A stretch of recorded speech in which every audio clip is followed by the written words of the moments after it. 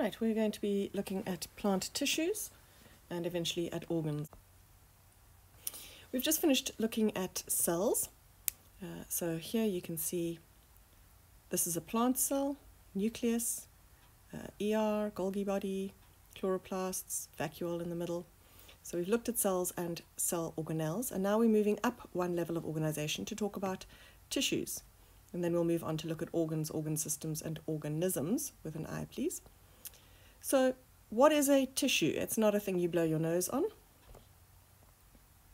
In order to understand what a tissue is, we need to first understand what an organ is. So these are plant organs. Here we have a root with the stem, branches, leaves, flowers, and if there was fruit, fruit as well. Those are the organs of the plant. Tissues are simply cells that have differentiated. So if you remember when we were looking at cells, we spoke about mitosis and cells dividing through mitosis. And when they divide, they are very small. And those very small cells then differentiate. They become different, they specialize as they mature, and they get bigger. So when you have a group of differentiated and specialized cells, if they look like each other and they perform the same function as each other, then we call them a tissue because they're working together. When you have a whole lot of tissues, different types of tissues, and they are working together, then they form an organ. Organs obviously work together in organ systems, and an organism is made up from different organ systems. Now, I'm not expecting you to be able to identify what these are, but this is just to show you different types of tissues working together in an organ system. So you can see that all of these cells here look very similar. They've all got these stained red dots in them. You can see that in this red ring, those cells all look the same. These ones in the middle that form this X shape, they all look the same. And these ones here and here and here, they all look the same. So those are your different tissues.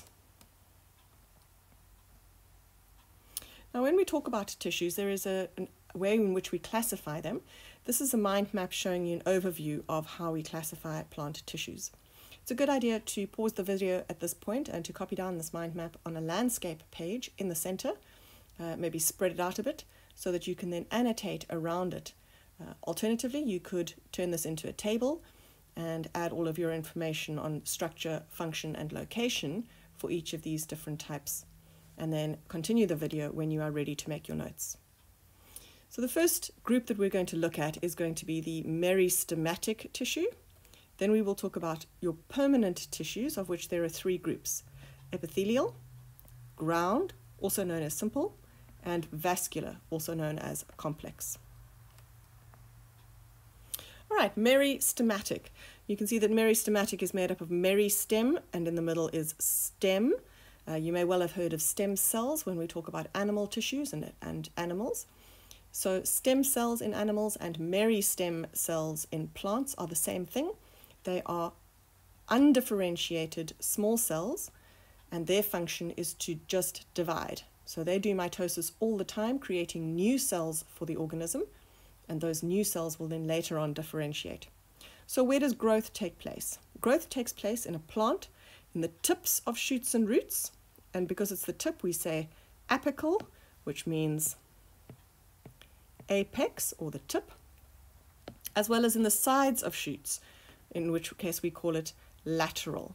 Okay, so you've got apical and lateral meristems. So if you have a look here, this is a schematic of a plant. Apical would occur at the very top and at the very bottom down here. So this is root apex and shoot apex. You also have these buds here. Those are lateral buds. Those also contain apical meristem. They are also the tip. It's the tip of the bud. So those are also apical meristems. But usually when we refer to apical meristem, we're referring to the buds at the very top or the very bottom of the roots. Then throughout the stem and throughout branches, you have these lateral meristems. So the function of your apical meristem obviously is growth upwards and downwards, so the lengthening of the plant. And the lateral meristems are what widen the plant. They give the plant greater girth. Girth being the widening of the plant. So if you think of the giant redwoods in California, they are so wide, they have such a large girth that it takes 10 to 12 people to stand around holding hands to be able to get around the stem. And obviously those giant redwoods started out as a seed, which then sprouted and at some point must have been thinner than your finger. If we look at micrographs of this sort of thing, so here we have our terminal bud. See, there's the axillary bud. So terminal bud and our roots down the bottom. So that terminal bud, this is what it looks like under a micrograph. You can see it has these sort of primordial leaves, okay, starting out leaves, beginning leaves, and all of this that is purple, okay, all of this purple stained tissue, that is all meristematic tissue. You can see by comparison, these cells here, they appear quite kind of empty, and that's because they are physically much, much bigger. On the next slide, I'll show you a zoomed in version, magnified version of this particular slide, and you can see those purple cells up at the top are very, very small and very, very dense cytoplasm. Likewise with the root apex, the root cap, again you can see the purple down the bottom here where they've been densely stained. These cells divide, divide, divide, divide. There particularly you can see lots of little cells, dense cytoplasm, very small cells, very large nuclei. Okay? All the purple stuff is actually the nuclei which have stained purple. Sorry, the root cap protects the meristem that lies underneath it. This root cap, the purpose of that root cap, we're going off topic a little bit, but just to inform you, the purpose of the root cap, these cells will actually be worn off through friction as that root is growing. And so their function is just protection of the meristem that sits underneath it. And here you can make out the lateral meristem. Obviously all across here it appears a little bit purple. That's because a micrograph is actually a slice in 3D. So you're actually looking through to the back of the root where this meristem obviously sits in a cone right around the root.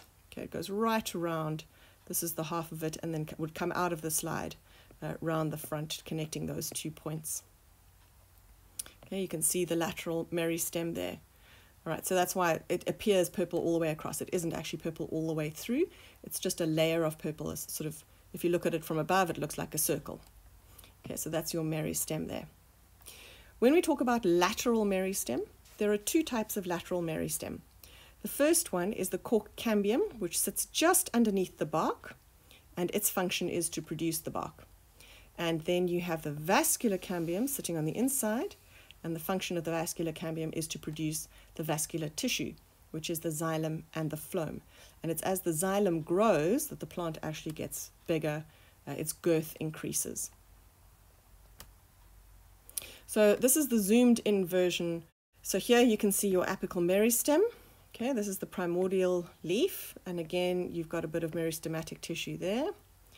Lots of meristematic tissue in the lateral branches as well. Don't get confused between lateral buds and lateral meristem. Lateral just means on the sides.